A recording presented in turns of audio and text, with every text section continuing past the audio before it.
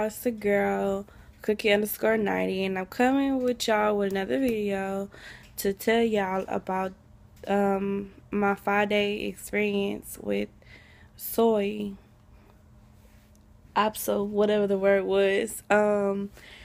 Today's my off day, so on my off days, I like to let my face breathe and not put no makeup on because I wear makeup pretty much throughout the week and weekend, and so I just don't feel like doing it today. But this is a vlog, so you see what you get, whatever.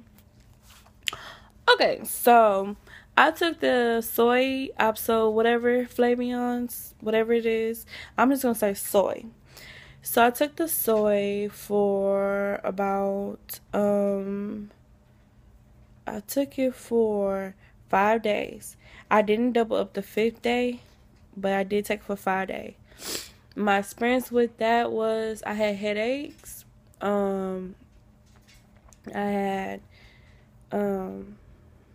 headaches. That's all I can say about it. So it's pretty much what the Clomid side effects gives you. After I got off of it, I had a really bad migraine, and after that, I started, having pain in my abdomen, like on my left side and on my right side, because of for ovulation or whatever, time to get ready for ovulation. And I am still taking the evening promise, whatever, evening. I'm just going to say evening because I don't have the bottles with me right now. But I am on day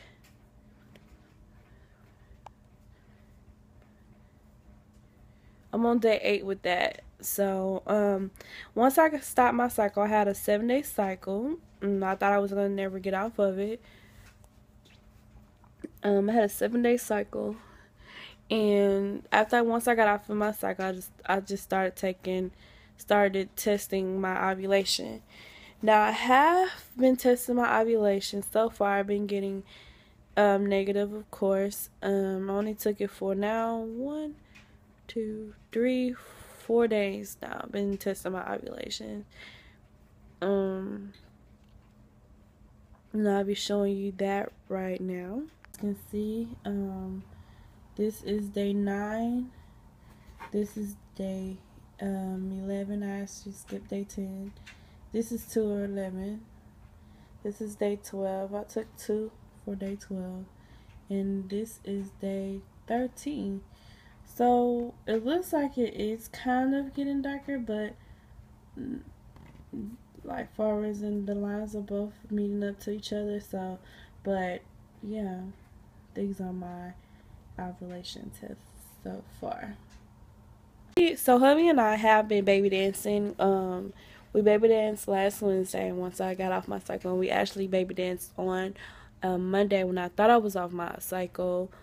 It was a Sunday or something like that. One of the days we baby danced, and because I thought I was off my cycle, but I ended up not being off my cycle, I still was bleeding, far as in spotting. And then we baby danced Wednesday, and then we skipped 3 days.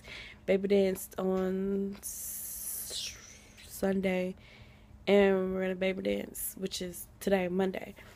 Monday, I don't know what date today is, but anyways, that's what's been going on so far. I'm just waiting on my big fat positive ovulation test, but in the meantime, we have been baby dancing. I would probably stop testing my ovulation either by the end of this week or by the end of next Wednesday. I'll stop testing my ovulation. And then, because I was supposed to start my cycle on December 2nd. Now, on my on my ovulation app, it said that I had ovulated yesterday, and we did baby dance, but it was a quickie because I had to go to work. And so I was talking to one of my TTC sisters from Cali. Hey, um, I was talking to her about does any of y'all experience leakage? Like my husband have noticed when he, comes inside of me that he have seen leakage come out like once he, I know it's a little bit TMI, but hey, whatever. When he opens it up, you know, he said that like he sees some of it trying to ooze out. So when we do it, sometimes I be missionary style, sometimes I be doggy style. So I don't know. Any of y'all have some tricks out there that y'all do to hold the sperm inside? But even though she told me, and which I have read, that the sperm shoots up in you, whatever that's coming out is the sperm that does not need to be in there, like maybe like dead sperm, something like that. So I don't know if any of you guys have a way that y'all find out that if sperm comes out of y'all once he comes inside of you, or what's y'all tricks to hold the sperm in. Comment below and let your girl know. Thank y'all for tuning in. It's your girl Cookie _90. Thank you for tuning in. Bye.